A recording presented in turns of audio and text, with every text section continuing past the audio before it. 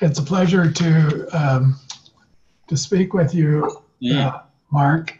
Mark Saban, by the way, is going to be the Zurich Lecture Series presenter in Zurich in October 2019. This is our 10th Zurich Lecture Series event, so it's an anniversary of sorts, and we're very glad to have you come to share with us. Well, I'm very excited and very pleased to have been offered the opportunity to do so. So why don't we begin, Mark, by just tell us a bit about yourself. How did you come to Jungian analysis? What is your background, your training?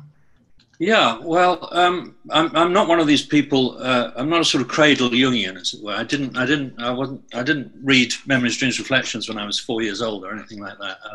I came to it fairly late, actually. I was, and indeed, I came to depth psychology fairly late. I was, for many years. I was always interested in the kind of things that you might expect a Jungian to be interested in. I was interested in myth, I was in fairy tales, I was interested in the imagination. But I studied classics at Oxford, and I then went immediately into working as an actor. So I became an actor and performer for many years, so about 15 years. Mainly theatre stuff. I did one film. I can be seen in Shakespeare in Love if you look closely. Oh, really? Oh, I like that film very much. Yeah. Good. Well, I'm actually Lady Capulet in the play within the play, as it were. So next time you watch it, you'll have to look out for it. I'll make a point of that. Yeah.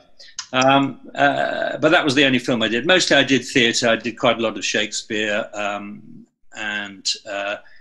a kind of a very sort of physical theatre sort of stuff as I say, for about 15 years. But towards the end of that period, I think I was slightly losing my faith in it, in myself within it, really. And I was starting to think there's more to me than this, I think is what is the way I would describe it. I felt that there was something missing somewhere. And I was in, as it happens, I was in a pantomime in Los Angeles, of all places, which I was doing. Hollywood. Yeah, It was a strange production, a British style pantomime, and of course the Los Angelinos had no idea what to make of that at all. But the production starred Zsa Zsa Gabor, actually, as the fairy godmother. But oh, wonderful. Yeah, well, it wasn't quite as wonderful as it sounds. But I was in a bookshop in Los Angeles, and I picked up the Thomas More book, Care of the Soul. And that's fascinating by. I was fascinated by the approach. I was fascinated by the content. And so I immediately started reading. I immediately started reading James Hillman. Actually, that was where that took me straight away. And of course, the more I read Hillman, the more I realised that I needed to read Jung, because Hillman, of course, refers to Jung a fair bit. Not perhaps as much as he ought to, but he does talk about Jung. So that led me in that direction. And what I also started feeling fairly quickly, I absolutely gobbled up Hillman and started reading Jung, and I realized that in order to have any real understanding of this, I needed to go into analysis myself. So that's what I did. I researched, tried to find a Jungian analyst that was the most kind of Hillmanian that I could find in London, and I think I did fairly well at that. But I fairly quickly started thinking, actually, maybe this is something I'd like to do. This is something I could do, something that really excites me, that fascinates me, and which I'd like to pursue. And I could begin to imagine myself doing it. So eventually, many years later, having trained with the independent group of analytical psychologists in London, I came out the other end as a Jungian analyst. So the independent group is classically oriented. Yeah, it's Yeah. It has a kind of, I mean, it is mostly, I think it would be a fair description. There are people at the more kind of archetypal end. There are some people who one might describe as more down the developmental end, possibly. Mm-hmm. It's a good mixture of different approaches, really. And which of those did you gravitate to? Well, I certainly gravitated very much to start with, to the archetypal end of things. Mm-hmm. And my journey since then has been a sort of drifting. I wouldn't say I've exactly drifted in the direction of the developmental school, but I've certainly drifted away from the archetypal school. I think. I've found when I started practicing and started having clients and having difficult clients in particular, I started realizing that there was more to Hillman's sort of disdain for counter-transference work. It seemed to me really wasn't good enough at the end. Clinically quite weak, I think, the archetypal approach. Intellectually interesting, but it's fascinating, but it doesn't quite work in practice. No, I found anyway. I mean, other people may have had different experiences, but that left me with an interesting question, which was what was going on there, because I've always been interested in the theoretical aspect of all this. And that question mark stayed with me as to what how do I account for this this difference? How do I account for the fact that the archetypal school doesn't quite do it for me anymore? There's something else going on here that needs to be accounted for. And I think that actually has fed into the kind of work, the kind of research I've been doing, which has brought me to the writing of these lectures and the book, which sort of goes with them. Yes, well, let's go into that bit.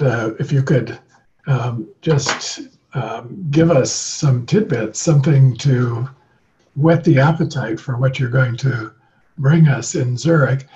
The title of your lectures, if I've got it right, there's a quotation from Goethe, alas, two souls. Two souls, alas, yes. Two souls, alas, yes. So this kind of division, and Jung's, and then you're looking at Jung's personality number 1 and number 2, and how this eventually created or went into the creation of analytical psychology. That's your general topic, I guess. What are you going to say about all that? Yeah, well, that's more or less it, and that certainly accounts for the kind of first half of what I'll be talking about. Just to give you a little bit of an intro, I mean, I started this because I wanted to write something about the opposites in Jung, or the problem of the opposites, as Jung calls it. And as you know, he refers to the opposites. I don't think he ever wrote anything without talking about the opposites in it somewhere. So it's a pretty prevalent topic in Jungian psychology. And yet, it seemed to me I couldn't work out why no one had written a book about the opposites. Just concentrating on that problem. I fairly soon discovered why no one had written a book about it. But it's an enormously difficult topic, and of course, I head off in the direction of in a sort of philosophical direction, because the idea of the opposites is already a kind of philosophical idea. And I went off with Aristotle and Heraclitus and Hegel and Schelling and then I realized I was so far away from Jungian psychology that there was no way back. So I then retraced my steps and started thinking about this as a problem, and wondering where it had come up for Jung, I suppose, was the question. Because increasingly, I think the more I look at Jung psychology, the more apparent it is to me that everything in Jung psychology has its kind of basis in Jung's experience somewhere. If you can't find it in Jung's experience, then it's not likely to be a particularly important thing for Jung. And in effect, that's what he means when he talks about his psychology being empirical. He means that he's lived it. He's done it. He knows this because he's been much based on experience. Yeah. And he, you know, and of course he then, when he goes into the collective works, he disguises that in all sorts of ways, but it's certainly there. And the place I went to for this question of the opposites was the first 3 chapters of Memories, Dreams, Reflections, where he talks about this extraordinary experience of having these 2 personalities, as he calls it, and the difficulties he had with having 2 personalities. And it's very striking there that he says very clearly that this wasn't a pathological, you know, he's kind of heading off Winnicott in advance, as it were. He's saying this was not a pathological experience. This is something that we all share. Now, well, this essay by Winnicott, when Winnicott reviewed Memories, Dreams, Reflections, and he talked about Jung's problems, psychological problems, his childhood psychosis, his schizophrenic tendencies, and so on. He wrote a very interesting article about that, published in the Journal of Analytical Psychology a few years ago, and that's really what enticed me to invite you and to bring you to Zurich, because I found that the distinctions you were making there between the way Jung understood this problem of 2 personalities and imagination and the way Winnicott did was essentially very different, very important to make that distinction. Yeah, and I think, I mean, what I was trying to highlight there was that the kind of psychoanalytic model of the psyche was really very, very different from Jung's model. And this was not a kind of polemical attempt to say, therefore, we should have nothing to do with psychoanalysis. But you know, my conclusion was that unless we can see the differences between the 2, and they're very apparent, I think, then you can't even begin to have a conversation, you know, between the 2 camps, as it were.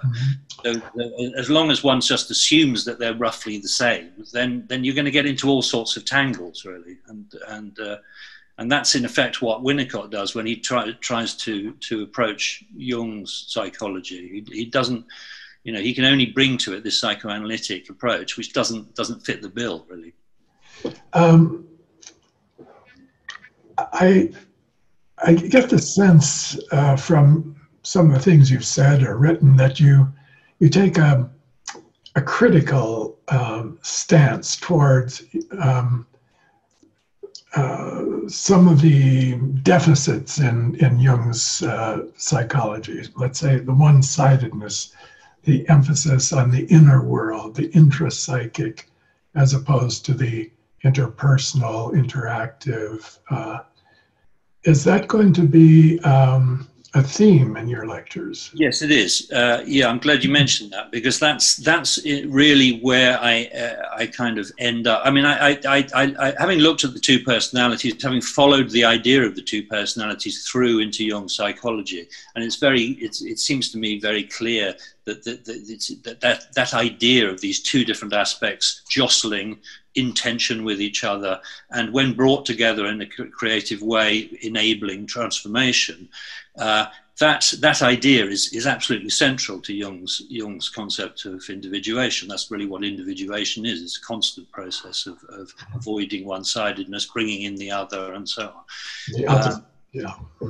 And that if you look at things like the transcendent function, if you look at the importance of active imagination as a bringing together of conscious and unconscious, if you look at introversion, extroversion, the typology, all that stuff engages this whole question of, you know, what he calls the problem of the opposites, but which is always this kind of actual wrestling between different apparently opposing aspects, which need to be somehow brought together. And when they are brought together, that's when the interesting thing happens. That's when the new thing can happen. You can move on. That seems to be fundamental to Jung's psychology.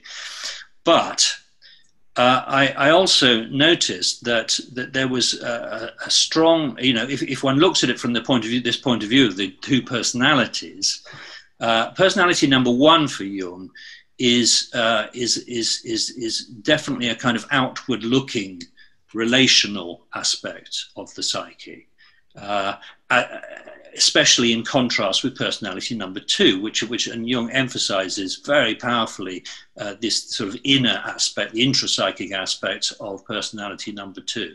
And the solitude that goes with that, and the idea of the secret. These are the things he really bangs on about in Memories, Dreams, Reflections, and elsewhere, as being crucial.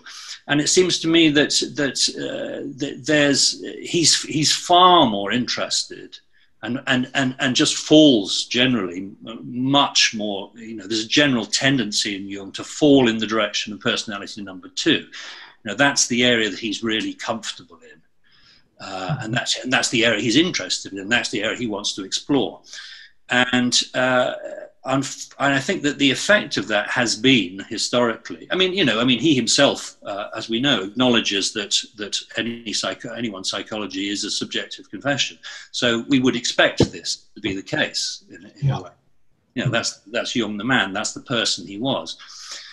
But this, as it were, this kind of psychologic of the two personalities insists that, yes, but what about the other side? What about that other bit? What about the outward-looking bit? What about this bit which is difficult for you? That's the bit that needs to be constantly brought in to play in order to enable this individuating process again. And it seems to me that Jung doesn't always follow through with that. He doesn't always allow for that. This sort of, as it were, bias in the direction of the inner tends to powerfully outweigh, and he finds all sorts of ways to avoid it. So in effect, he in many places he almost defines the idea of defines psychology as what is concerned with the inner. But it seems to me that that's cheating slightly, because you've left out the other there. You've left out the outer, And of course, this is important when we think about psychotherapy, because it's, the process of psychotherapy is the meeting with the other. It is about relationship. It is about connection with the other. And Jung knew that. I'm not, Jung, all that is there in Jung's work on transference and countertransference. Yes. But it's not always consistent with everything else that he writes. Do you think, we all have our own Jung. We all imagine him in his daily life, his professional life, his clinical work. Is your Jung a brilliant clinician? Is he clinically admirable, or would you criticize his clinical? Well, you're asking all the right questions, Murray. This is precisely what the area that I'm kind of looking at the moment, and I've been reading some accounts of Jung's actual work with clients, Christiana Morgan. And also, I read the biography of Peter Baines. It was interesting to see the way Jung dealt with Baines as well, and of course there are other examples as well. And it seems to me that there's a really interesting gap between what one reads about the way he dealt with these clients and what he says in Psychology of the Transference about this sort of this mutuality which goes on. He emphasizes, which is absolutely fascinating and of enormous value, I think. But in his actual practice, it's very hard to find any account which allows for that or highlights that.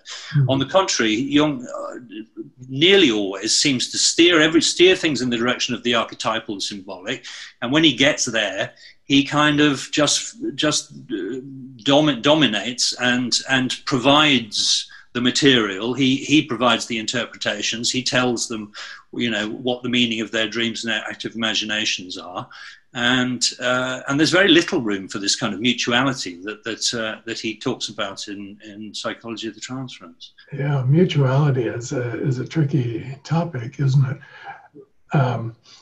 One knows that he was affected by his patients. He talks about that, and he gives some examples of it.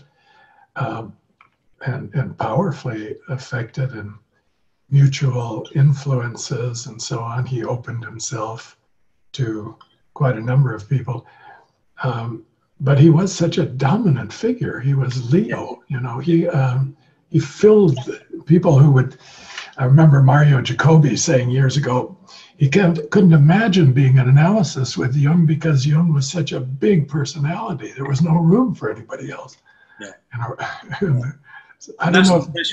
When you read these accounts, that's the impression you get. I mean, when Baines, you know, right, he recounts his first session with Jung, and it's as if he's met a god. You know, I mean, and one wonders about what the, you know, I mean, so stuff like, you know, transference, countertransference within that setting is going to be pretty difficult. Very special. Yeah. Well, I'm really looking forward to hearing you about this.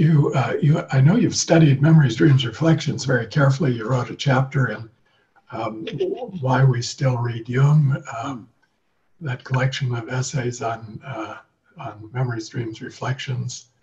So that was the starting point in a way for this, Murray. That was it? Yeah. I know you've studied Jung's biography very carefully, and I think really look forward to hearing some of your observations and where you're taking that, because in a sense, I think you're going to offer some clinical revisionism to at least the classical approach of dream interpretation, active imagination, bringing it back more into the interactive and interpersonal. Yes, I think so. I think that's where it leads. Yeah. I think so. It's more of it's a kind of questioning, really. It's not that I have a kind of a sort of a new gospel of Jung to deliver, but I do think that if you question it with this, you know, I mean, I think that the image that I find very helpful is this the image of, and it's not my image, but the idea of binocularity, that you need. You know, to get proper 3D vision, you need both eyes, and that moves you onto a whole different level, as it were. But you do need both of them, and they both need to be different. And that when the two personalities, you know, or whatever they represent, come together, then you get that, and that's when things move forward. And I think that's a very, I found that a very stimulating and useful approach to apply to Jung, you know, as well as to anything else, really. One final question. I didn't know that you'd been an actor in your previous life. Do you think that was a good preparation for being an analyst? I mean, to be improvising. Analysts have to improvise a lot, don't they? Yes. Well, I don't know. I'm not sure I'm the person to say, but I mean, and you know, as an actor, you spend your life inhabiting other people's psyches and having to, you know, get into them in order to do that. So there's certainly something there. I mean, it's interesting what you say about improvising, because I always felt that I wasn't very, improvising wasn't my strong suit. So I now find myself working with clients every day, and it's really you know, it's all improvisation, and therefore very exciting, I think, and very you know, the new is coming in all the time. And it's very Jungian, isn't it? Jung says, "Leave your theories at the door when you walk into the room with a patient." There you are. Yeah, you have to improvise. Yeah, you do. Again, not something that necessarily Jung did all the time, but it certainly says that we should, yes. Well, it's been a pleasure speaking with you, and I really look forward to seeing you. Have you been to Zurich before, or will this be a first visit to Zurich? No, it'll be a second visit, actually. I went to the old Jung Institute and did one of their sort of little weekly visits that you used to which I very much enjoyed, but that was a while ago now. So I'm very much looking forward to returning. Okay, great. I'm sure it'll be a wonderful experience for us, and I hope it will for you too. Thank you, Murray. Okay, Mark, great talking to you. See you before long. Great. Bye-bye. Bye-bye.